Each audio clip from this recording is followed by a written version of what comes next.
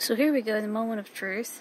I highly doubt that a Quigeon is possible, but Thunder has decided to make a nest this year, and it doesn't surprise me because typically pigeons will always have a nesting season. They're any pigeon at all. With chickens and quail, they randomly go broody, but pigeons actually have a season, a nesting season, which is in spring, and so, highly doubt that any eggs that she may lay are fertile because she's the only pigeon. But I've heard of stranger things. I've heard of turkins and pigeon chickens and like crazy hybridized fowl. And fowl's kind of weird. Fowl can almost any fowl can interbreed with certain other species, but it's unknown really just how many different species they can intermingle with. And the further away you get, and that was one of our quail roosters crowing in the background. I don't know if the camera caught that, but basically the further away you get from the other species being related to said whatever kind of fowl you have, quail is a type of fowl, so technically, they may be able to interbreed with things. I have found absolutely no answers about interbreeding with pigeons, quail and pigeons, but I have seen a lot of different crosses between chickens and other especially other fowl. The pigeon-chicken cross, I don't even know if that's possible. I don't even know if that's real, but I have heard of,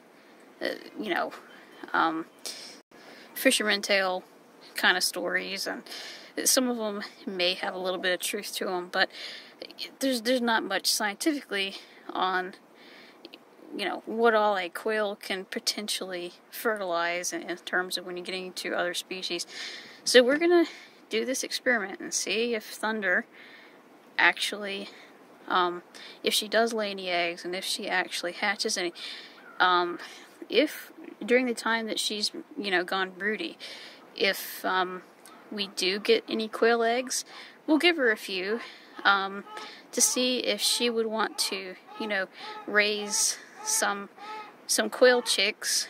We might give her a few to incubate if they lay them in time, but I don't think they're going to lay them in time, judging on Thunder's already broody, and the quail hens have not started laying yet for the year, so I'm imagining it's probably not going to be in time for her to really raise anything. So if they're not fertile, there our rooster goes, one of our rooster quail go again.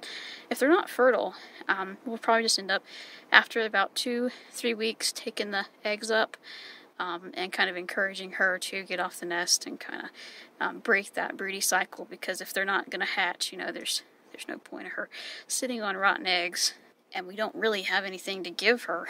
There's no good option. If she refuses to get off, and it's seasonal, it's hormone based by seasonal hormones, so I imagine once spring is over, she's not going to care to make a nest. But if she refuses to get off, then we may buy some fertilized quail eggs if we don't have any ourselves. But I don't think she's going to need that. I think it's time. It's run by time of year. And unlike chickens and things, that time of year, oh, there, she's got an egg. She does. She does have an egg. So, at least one there. And she's very proud of it.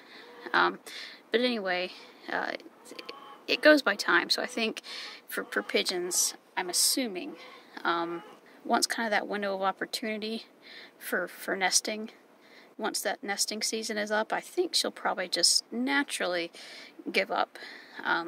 That's what we're hoping anyway. But if worse comes to worse, yes, we will give her something fertile to hatch and take care of. I don't think we can find any pigeon eggs, but we can probably find some quail eggs. Well, thanks, Thunder. Thanks for showing us what's under you. I didn't think she was gonna be in a position where you could actually see what was underneath her. So yeah, part 1, we'll do part 2 in a bit after we, see whether or not these guys are fertile.